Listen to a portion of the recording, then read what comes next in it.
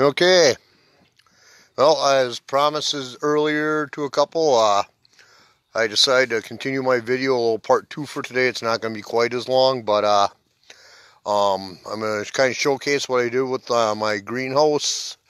I paid $179 for this through, unfortunately, Walmart.com, and the total overall size is 10 by 20 and 7 feet high. Frame is stainless steel, and it took about probably 4 hours total to put together. What I like about this one is, you got kind of like the car seat clamps up there to keep the window up, which makes it super easy. And on each side we have 4 windows for venting if needed, and there is a door on each side. So it's a total of 8 windows. We can really do some nice stuff in there. This morning when I made my first video, it was probably about 35 degrees out and cold. We just got done doing a few errands and that and came back. Freaking was like 80 degrees when I came in there. So what we're doing with it, I'll kind of give you a little tour mini. Here comes my youngling and my super sexy wife here. Yummy. And this is a little mini tour of the greenhouse. As messy as it is, because to be honest, yeah, we're still getting this thing, and we'll probably see a few plants that's seen better days, but we did jump the gun. And one thing we decided to do is try a little experimenting raised bed inside, and this is going to be for mushrooms only.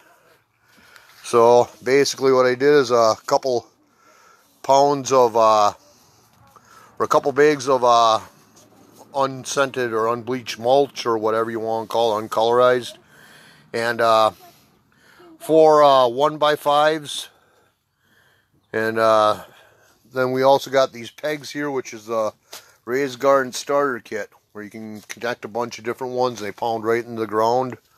So total cost for this bed with the mulch was under 30 bucks. To give you a kind of hint the size right here on this one, this is a 4-foot wide bed.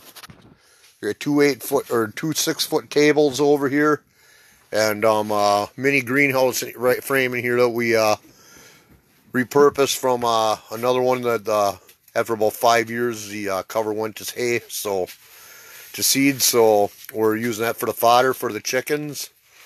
And it's on one side, and mind you too, on the standard size table, and then we have room for like a circular card table on this side, and then over on this side, I mean, for the space, you are looking at 3 6-foot tables. So I mean, it is true size like advertised.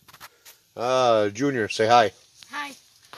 And so we're starting to get some stuff prepared right here. Like I said, I was about 35 degrees this morning, and when I did the first video, and it shot up to about 80 degrees by about 2 o'clock in there. So yeah, it works fine, trust me.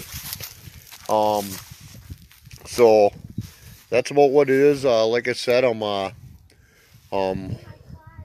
this will be probably a permanent structure with the frame, and we'll just take down the covering. You know, if should something happen to the covering, it can be replaced, I think, for like 80 bucks online or so. So, is it a pain? Yeah, but I mean, if it can accelerate the crops, so much the better. So, like, take a look at the video, quick thing. Let me know what you think of it. I know one of my friends asked me, how does it work? Hope this explained it a little bit better to you. So, alright, when fully going at 3-inch plants, this would probably be able to easily start 400 to 500 plants at one time in here. So, and as you can see, there's ample room for work in here.